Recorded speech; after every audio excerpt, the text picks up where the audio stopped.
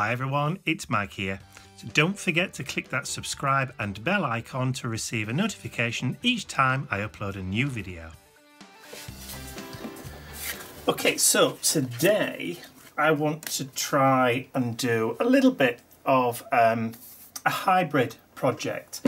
I want to create, do a mixed media art tag, which I haven't done one for absolutely ages, so I thought I'd have a little play today and do a bit of a hybrid project, which is both a mixture of collage, paint, and I also want to see if I can bring in some of that crackle glaze that I've been playing with, just as another kind of mini kind of experiment, just to see how it works. So I've cut one of my art tag shapes and I've cut it out of grey grunge board, so it's quite thick and sturdy and will take the paint really, really well. I thought I'd got some clear gesso out. I did, but I put it in the wrong place. There we go. I left it on my other desk. So I've got some clear gesso, some Prima Marketing Art Basics Finnabair brand, if you like, to play with as well. But I want to put a base coat of colour down on my tag to start off with. So I'm going to start off with some darker colours, and I've pulled out two colours from my Dina Wakley acrylic paint collection. I've got the marine blue, deep blue, and I've also got the olive, which I think these two colours work really, really well together. They're almost kind of heritage colours, and I'm going to try and create a kind of grungy, old, worldy kind of feel with this, and you'll see why when I've got my collage element out. So I think these two colours will work well. But I've also got some lighter colour. I've got elephant and buff that I want to try and put over the top of those colours to create the top coat for the crackle where it's going to go.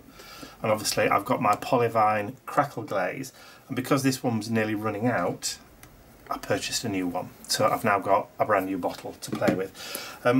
So that's the colours, those are the colours, those are the resources. I've got some collage elements. I'm also going to be using some matte medium.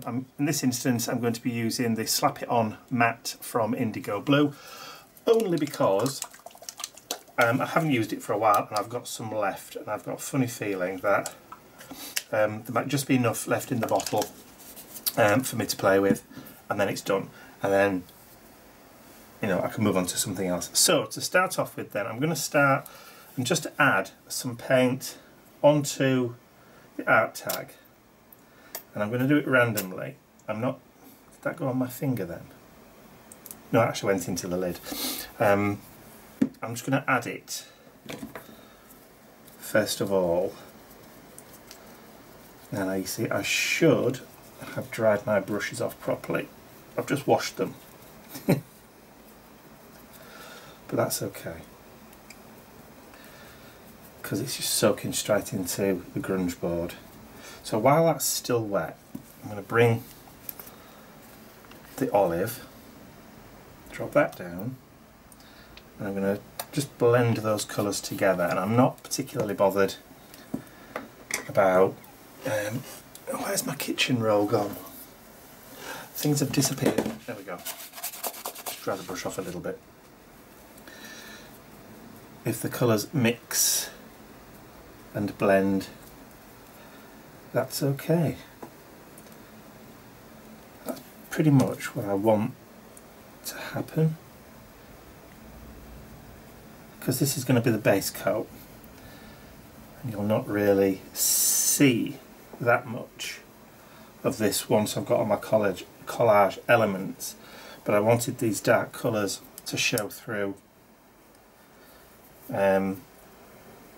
underneath the crackle glaze, or darker colours to show underneath the crackle glaze. Now look, that green has kind of overtaken the blue a little bit too much, so I'm just going to work that in a little bit more, just to bring that darker colour out. Now I know the light's shining on this, so all you're getting is a little bit of glare, but hopefully when it dries there won't be as much glare to show. That's better. A bit more blue into the mix there. Maybe a bit more at this side. don't think I can cover the glare up that much. There we go. Just with my hand at the moment so you can see where I'm putting the paint.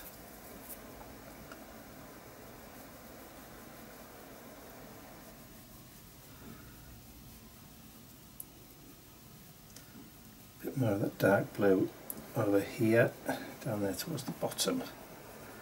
I think that will do me. Right, I'm going to drop those two brushes in some water that I've got to the side, and I'm going to give that a blast with my heat gun. Get that dried off, and then when that's done, in the words of Arnie, I'll be back. Okay, so the base coat on my tag is now dry. You can see there is a little bit of shine still on there. It is dry, it's just where the paint has dried a little bit shiny, but you can see the dark colours that I was going for in that background now. So I'm going to put this to one side just for a moment or two, and then I'm going to bring in my bits of collage that I've got. Now I've already printed and cut them out from my collection, so I've got a photograph of Queen Victoria, I've got a reduced down dictionary page printout showing the word journey, or joyful if you like. There I've got a mini world map, I've got a reduced down sized little postcard with postmarks and a few stamps on, British stamps because of Queen Victoria, and I've got a couple of old tickets. So I want to grunge the edges of these up a little bit, so I'm going to bring in my archival, my distress archivals, grab my vintage photo, and then I'm just going to load up my blending sponge with a wee bit of ink, and then I'm just going to go around the edges just to distress them up a little bit. And I'm using archival because I will be putting some wet medium over the top of this, and obviously archival ink is permanent when dry, and if I'd used normal distress ink or water-based one, then it would react to whatever medium I'm putting over the top. So, and I don't want that, which is why these little mini archivals are a godsend. So I'm going to carry on and do the same with all the other little bits of ephemera that I've got. Because this is a bit of a boring process, I'll just whip through it. We'll speed through.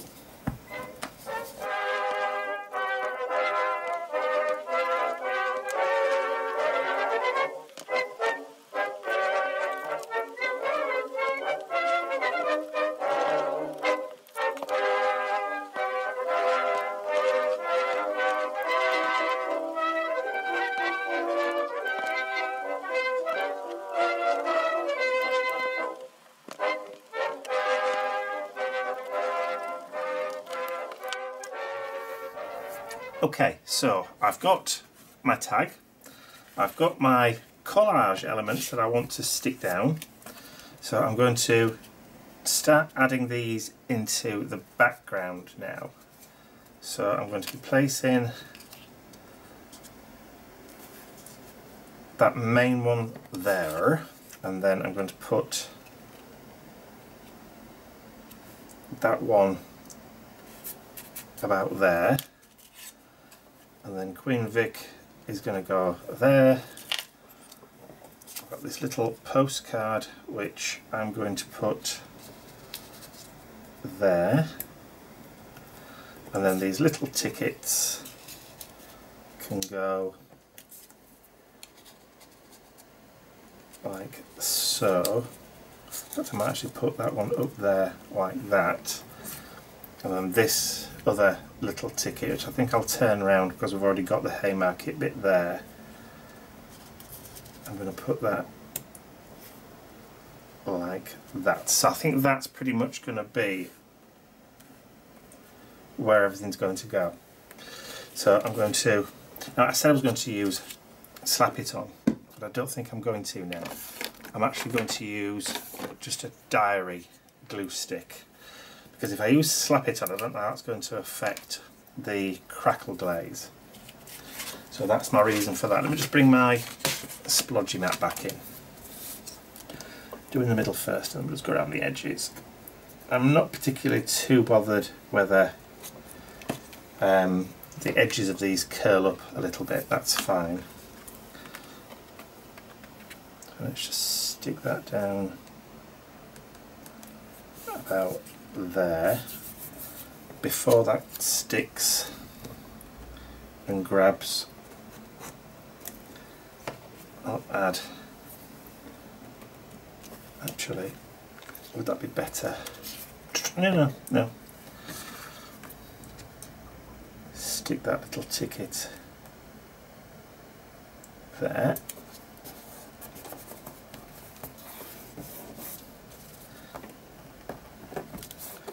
That's it, that's a little bit straighter. And then we can get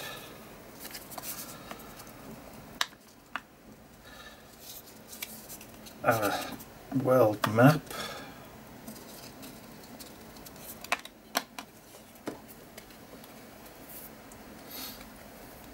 Down there.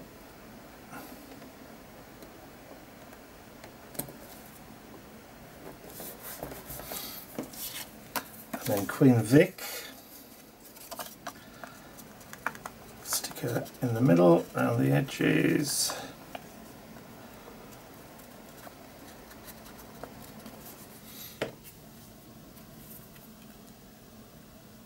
Like that.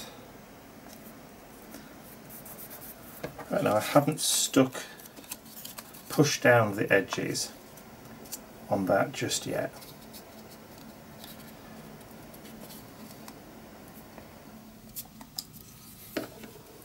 So I can put the postcard underneath, like we said, and get that Haymarket ticket. Add my glue on there.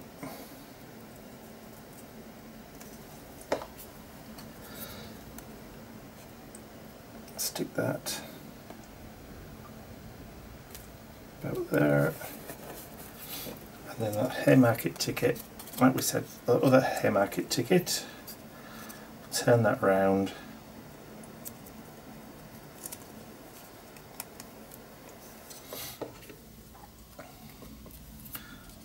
pop that there.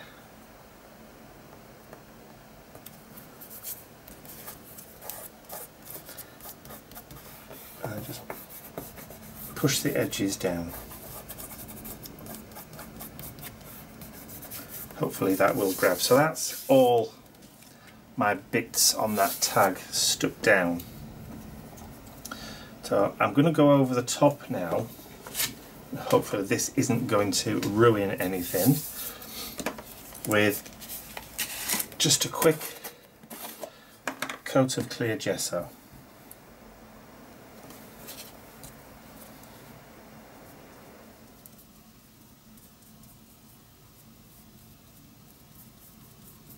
And because when I printed all my images I used my Epson printer, those of you that have followed and watched my videos for a while will know that the printer ink that's in my printer, my Epson WF2630, that's the model number, uses size 16 ink cartridges, and those ink cartridges have a brand of ink in them called Durabright, which when dry is permanent, which is unusual for an inkjet printer.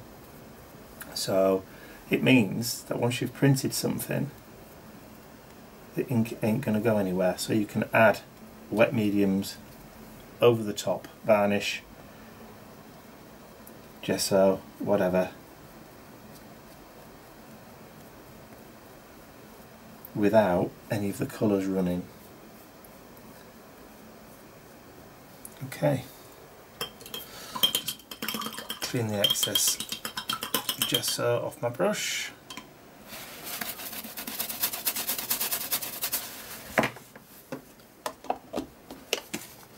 now I need to get it dry. Right, that gesso has dried. As you can see, everything's completely matte, which is cool, where I've gone over with the gesso anyway. There's still some shiny bits with the acrylic paint underneath, which is perfect. So now I want to add my crackle glaze. Now I'm going to add the crackle glaze over everything. And I'm going to add the crackle glaze in vertical brush strokes.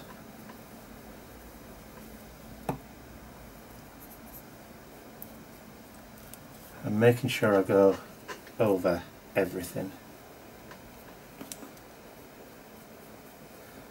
Now, one of the other little tests that I haven't done yet on the crackle glaze is how it reacts with an acrylic clear varnish. That's for the future. Another one of my little tests that I need to do. Okay, so now that I think I have crackle glaze everywhere, clean the brush. That needs to be dried. Now, according to the bottle of crackle glaze, depending on the humidity where you are, it takes within 15 minutes to 1 hour, depending on temperature and humidity. So, I also know that this stuff is okay to heat set with a heat gun. So I will leave it for a bit and then maybe encourage it with a heat gun just to finish it off. So I'll be back when it's dry. Okie dokie, right, so crackle glaze is now dry. I've taken some of the Dina Wakley buff acrylic paint, so that's an off-white.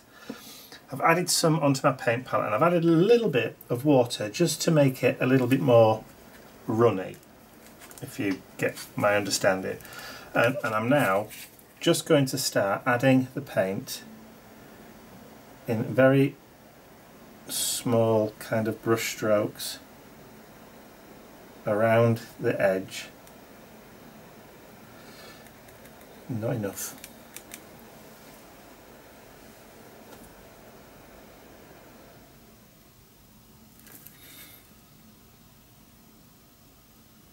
Just kind of blend that in.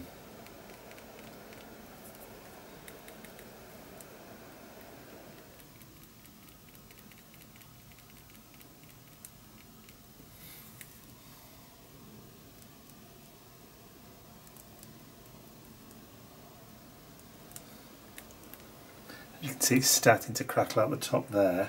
Maybe not so much that side.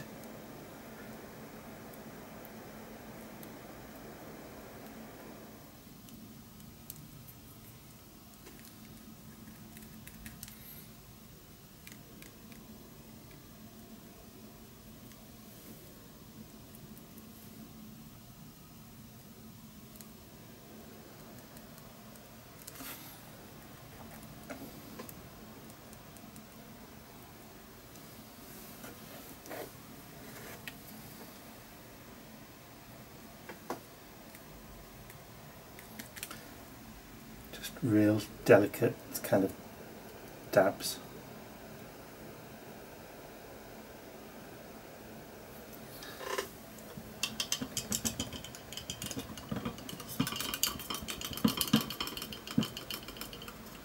It's crackled on the edge there where it's gone on to the actual image. So we are getting some reaction, which is cool. Not so much up here, so I don't know what happened with the crackle glaze up there. It's kind of interesting. That's fine. Okay, so I'm actually going to leave it for a good half an hour or so and see what happens. Because theoretically it should have worked over the top of the gesso. It has done in the past. I've not used the clear gesso before, but getting a few interesting results. Okay, I'll leave that to dry and then I'll be back when it's done. Okay, so it's had a good hour and a half to 2 hours worth of drying time, and as you can see, because there's a little bit of a curl to the cardboard, the paint that I put on has just pulled in slightly from the edges. All that bit down at the bottom is now cracked and pulled as well. Not a bad little effect, and that's just using that overlay of the gesso, then the crackle, and then the paint on top. So I'm really happy with the way that's kind of turned out, but I don't like the shine. So I'm going to go over it with clear gesso again. This time I'm going to go over the top of everything, including the crackle. So more clear gesso. This time we're going to go over everything.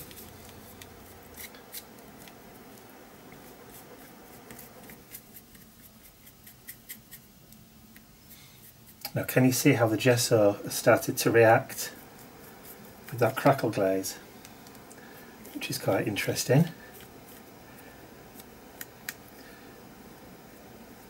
Now, is the gesso reacting to the crackle glaze? I think it is actually. It's quite an interesting effect. But I'm only using the gesso here just to get rid of the shine. So, and it's pulling. Yeah, well, it's definitely pulling, which is fine, don't mind that. I'm hoping it will just go completely clear.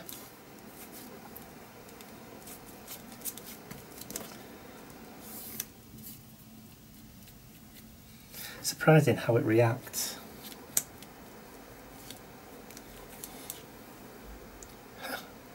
Gesso has actually started to crackle a little bit. That's really interesting. Okay, so you can see the gesso. Let's get it dried. Let's see whether it disappears.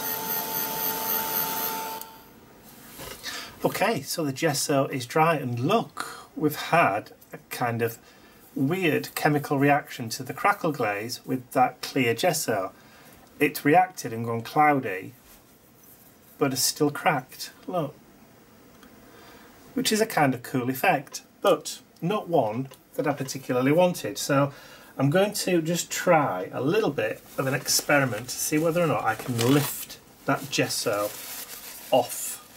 So I'm going to spray a little bit of water onto a paper towel, and I'm just going to rub it gently to see whether or not it'll come off.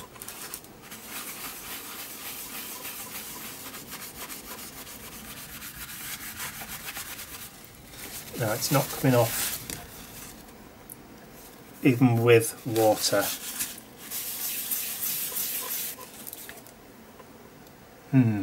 Let's just try with a little bit of alcohol and see what happens.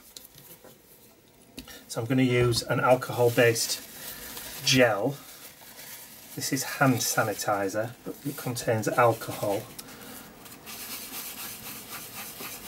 Let's just see whether that breaks it up.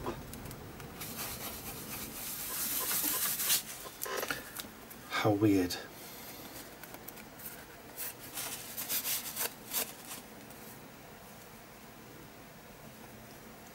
Not sure how I feel about that, whether it's a positive thing or not. Just get rid of that hand sanitizer so it doesn't come off with water and it doesn't come off. Now then, I don't think I've got an emery board. I did have an emery board. Maybe I could try sanding it back a little, just to see whether or not I could just take off that top layer. Anyway, before we go any further, let's just grab that archival ink again. And this time, let's just add a little bit of grunge over the top of the crackle.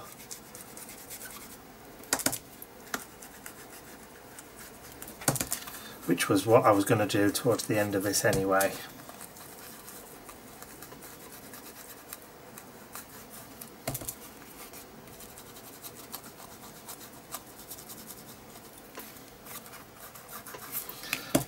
suppose I could try and just sepia. Ah, now then.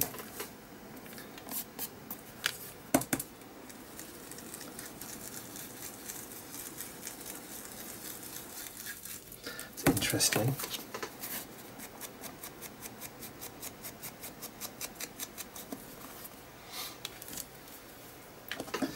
So, adding some of that distress ink, the archival distress ink around the edges, has just kind of lifted that and grunged it up a little bit, made it look a little bit older, but you can still see Queen Vic in there, quite interestingly.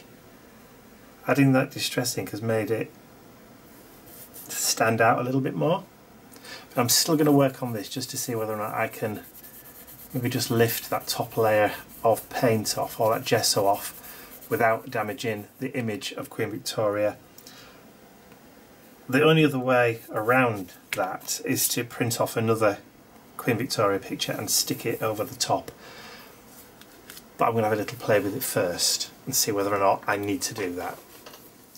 Okay, so partial success. I was able to remove the top layer of gesso with nothing more complicated than using my fingernail. So literally just scratching the top surface of the gesso with my fingernail, just rubbing it slightly, has removed most of it without damaging the underside, apart from a tiny little bit there. So I was able to remove most of that top coat of milky gesso just by scratching it ever so gently with my fingernail. But I've left it around the outside there just to add a little bit of extra texture and grunge to it. I like that. I like the effect. Fiddly, but I like it, and it shows that you can salvage stuff if you really want to. So I'm just going to finish it off, and I've grabbed my Tim Holtz stickers. These are the small talk ones, and I've gone onto the black and I've pulled out a phrase that I think works rather well for this particular project. So, which I'm going to stick actually there. So, everything is possible when nothing is sure.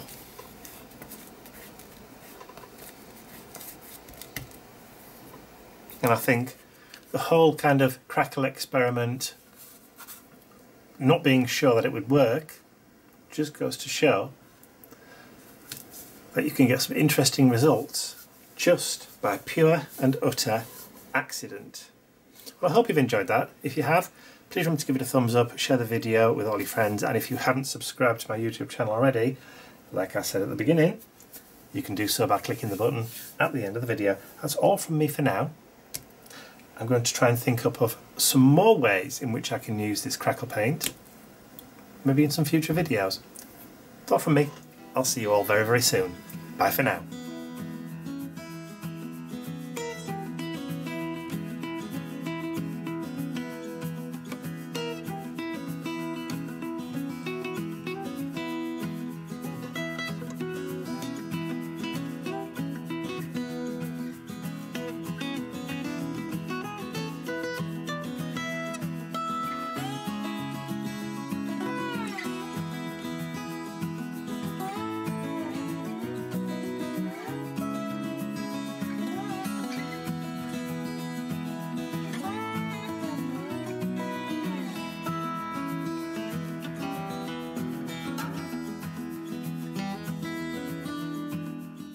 I'd like to say a huge thank you to all of my angels, because without you, these videos would not be possible. Thank you.